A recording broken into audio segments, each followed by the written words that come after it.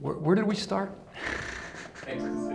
Ecstasy, yeah. It gives me ecstasy when the image and the story and the lighting and the music align so well that something happens. The cinema, the art, breaks through the screen.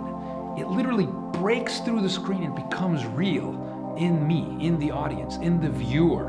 And it's this idea that it's all real. You know, William Gibson says we'll look back on the past and laugh at the so-called distinction between the real and virtual worlds, you know, or as an interview about Inception said, you know, a catharsis found in a dream, just like the catharsis found in a film, just like the catharsis found in life. They're all real.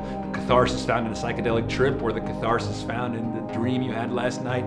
The point is, if you experience catharsis, you experience catharsis. That's ecstasy. That's the transcendence effect. And so again, knowing this, then the goal of every artist is not just to communicate his ecstatic vision, but also to reverse engineer it, because we're all seeking ways to figure out how to elicit ecstasy, rapturous awe, a la carte, on demand, like Time Warner on demand, you know? And so it's this idea that people say inspiration is a haphazard phenomenon, ecstasy, you can't manufacture bliss, and I say you absolutely can. It's David Pierce's hedonistic imperative. Use technology, use biotechnology, use electronic technology, use chemical technology, spray your eyeballs with computers, tweak your brains with, you know, with chemicals.